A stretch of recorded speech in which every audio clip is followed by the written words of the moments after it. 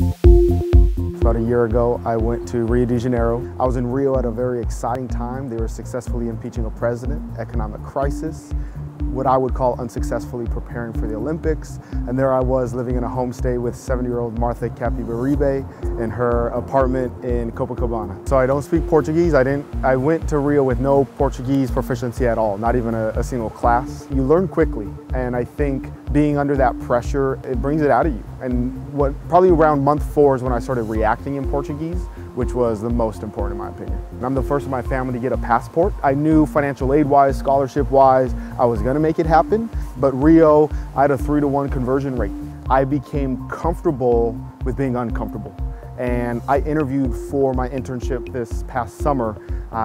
It was with Google, one of the biggest interviews of my life, and I did it at about a month into my program. The interview worked out, and to be able to speak on behalf of my experience abroad, there is this independence that is necessary in a semester abroad that when I went to any employer after, it's like I lived by myself in ways that I was just uncomfortable.